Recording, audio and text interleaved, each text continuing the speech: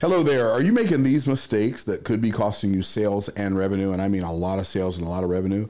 I've discovered after coaching thousands of entrepreneurs in the arena of sales and marketing and business development and how to scale your business from zero to hero, I've discovered there are 5 huge, ginormous mistakes that most salespeople make that keep them from ever making a lot of sales. There's a giant, yeah. Here we go. You see, I got where I am because someone reached out a hand. Help me to stand, be an independent man. Because I'm standing on the shoulders of a giant. The shoulders of a giant, y'all. I'm thankful for all of my men. And I'm going to help you avoid making those mistakes. There are 5 mistakes. On this video, I'm going to talk to you about one of them. And this is probably the biggest one that really holds people back the most. And that is, most people who are in sales think that selling is something you do to people and not something you do for them. So they think that selling is something you do to people and not something you do for them. And I am here to let you know that is a mistake. When we are selling, and we are selling something that does people good, the reality is we are not doing something to them, we're doing something for them. And what you deserve to do is you deserve to learn how to have that feeling that I am serving these people at the highest level, because the reality is, if you don't, you're never going to feel good about it. See, it's interesting that all of us at some point in our lives got converted from being natural-born salespeople to being natural-born, I hate salespeople, right? And what do I mean by that? So if you think about it, people say, I'm not a natural-born salesman, but the reality is everybody's a natural-born salesman.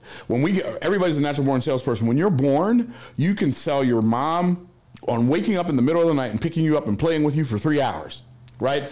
Little kids, they come to their parents, can I have a cookie? Not right now, honey. They come back 30 seconds later, can I have a cookie now? Right? And why? Because they don't have this negative neuroassociation to the idea of persuading somebody that I want what I want, right? And so hating sales is something you have to learn. We're all natural born salespeople. And I believe the number one reason people think that selling is something you do to people instead of something you do for people is because most people only remember the bad sales experiences. Like, the good sales experiences are so good, they didn't feel like sales experiences. They just feel like you bought the thing that you wanted to buy. But a bad sales experience feels so yucky and so gross and so disgusting. You're like, I don't ever want anybody to do that to me again, and I would certainly not want to do that to somebody else. But the reason you felt that is because the person who put you through that horrible sales experience, they were terrible at selling. And so they made you feel like running away.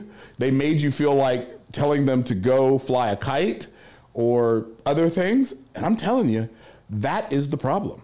So what do you have to do? What you have to do is you have to realize that if you understand that selling is something you do for people, in fact, I can prove it to you. Everything you've ever bought without exception, somebody sold it to you. But some of the things you bought, you didn't feel like you were sold. You felt like you just bought it because it was your idea. For instance, this is one of the best-selling products in the history of the world. It's called an iPhone, right? So I've got this iPhone in my hand, and people say, well, but yeah, they don't really sell iPhones. I just bought an iPhone because I wanted it. You weren't born wanting an iPhone. You had to learn that somewhere.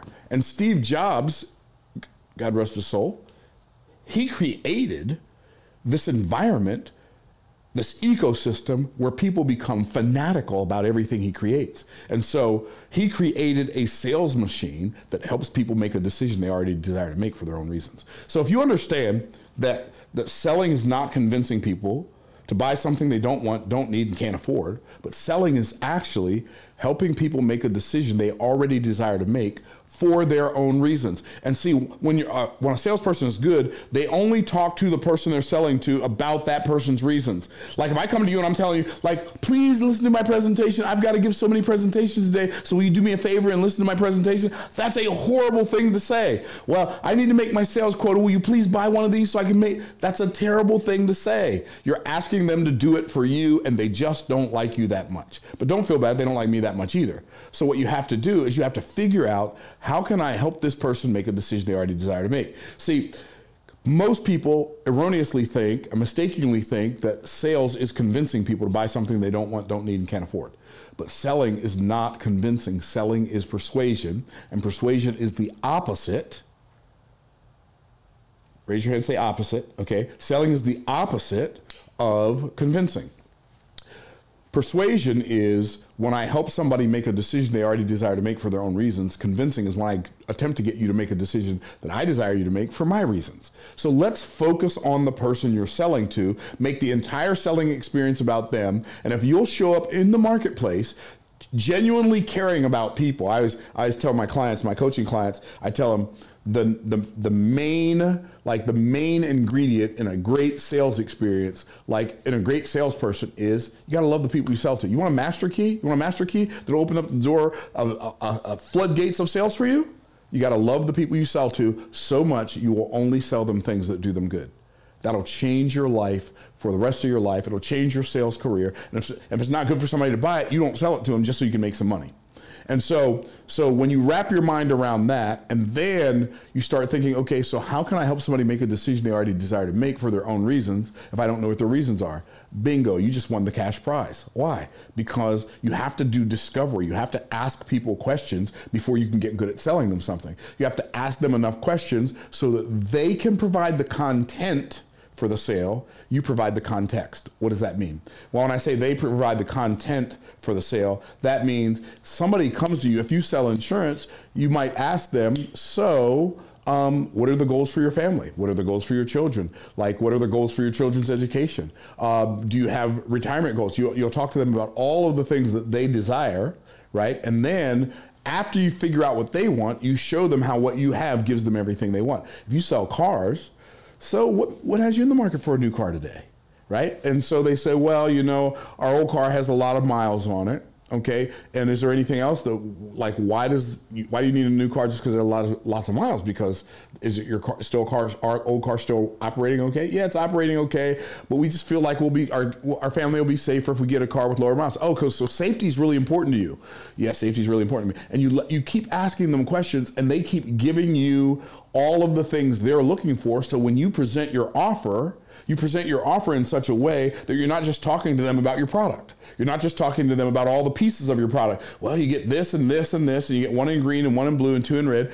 You're not talking to them about your stuff. You're not talking to them about your person and how long your company's been in business. We've been in business for 75 years, and we focus on quality and genuine customer service. Like, that doesn't mean anything. That's just like, it's nothing. It's like, so here's what you want to do instead. You want to gather from the person you're selling to all of the information about the things they are seeking, and then you want to show them, demonstrate to them that the thing that you have is going to be the shortest path. It's going to be like the ultimate shortcut to getting the outcome they desire. If you will learn to sell like that, it will change your life for the rest of your life. The wisest, wealthiest man who ever lived, King Solomon, he said, if you have something good, you have a moral obligation to do everything in your power to sell it to as many people as possible. Here's what it says. It says in Proverbs chapter number 11, verse number 26, it says, he that withholdeth the corn, it means grain, the people shall curse him, but blessing shall be upon the head of him that selleth it. So wrap your mind around this. If you have something good, grain, something that's going to sustain people's lives, if you have something good, you have a moral obligation to do everything in your power to sell it to as many people as possible. And if you don't sell it to them, they're going to curse you. But if you do sell it to them, they're going to bless you. Go out, become a blessing, sell as much as you can to as many people as you can, but only to the people it serves, and it will change your business for the rest of your life. My name is Myron Golden. It's been nice talking to you, and I'll look forward to seeing you on the next video so you can find out what the next mistake is. Don't miss it. It's going to be epic.